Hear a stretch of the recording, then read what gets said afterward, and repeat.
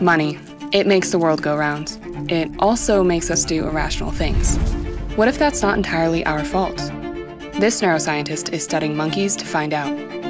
You can't take a monkey to, Wall Street and put it on the trading floor. That's kind of absurd.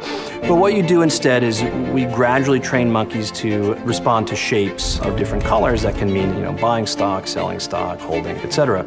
And what we found is that monkeys in a market where there's another monkey will tend to follow what that other monkey does. So monkeys tend to follow the herd, they copy each other, and then they tend to buy, and they get into a bubble, and then they lose everything, which is really hilarious, but also I think really profound, because in the exact same task, using the exact same stimuli, these shapes, etc., and we have people play that game, we see the exact same thing happen.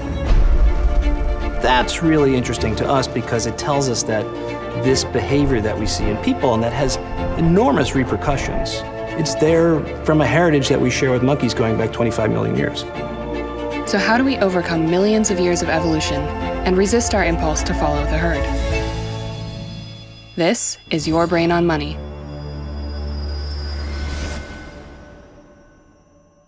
This is Michael Platt, a professor of neuroscience at the University of Pennsylvania.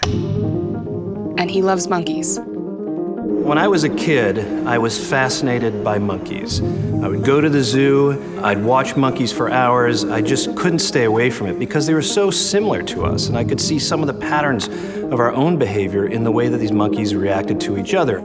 And what we now understand from neuroscience in humans and now, in fact, from my own lab, neuroscience in monkeys, is that this tendency to follow the herd emerges from our social brain networks. The social brain network allows us to perceive other people and to make deductions about what they're thinking and feeling, and those help guide our interactions with them. They help us to choose what to do. It allows us to navigate our social worlds.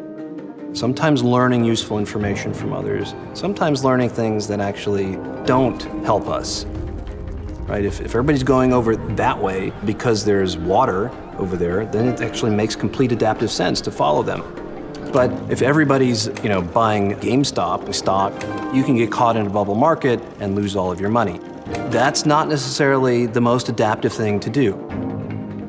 The ability to cooperate with and learn from other people is really the key component of the human adaptive toolkit. To see just how adaptive we really are, let's look at the Asch conformity experiment, developed in the 50s by Solomon Asch. The premise is simple. Participants look at a series of lines and determine which of the 3 lines on the right matches the line on the left. The catch is that 4 out of the 5 participants here have been instructed to give the wrong answer. Everyone except Astrid. That's weird.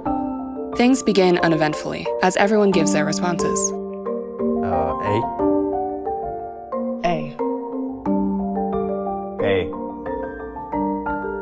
B. A. But then something interesting happens. Looks like C. Yeah, C. Definitely C. C. The continued influence of the group causes Astrid to begin to doubt her own eyes. I'm familiar with the experiment and I still doubted myself. Everyone was so sure that I wasn't anymore. We see the same behavior in the real world all the time. Look at how we invest our money, buy our homes, and even shop.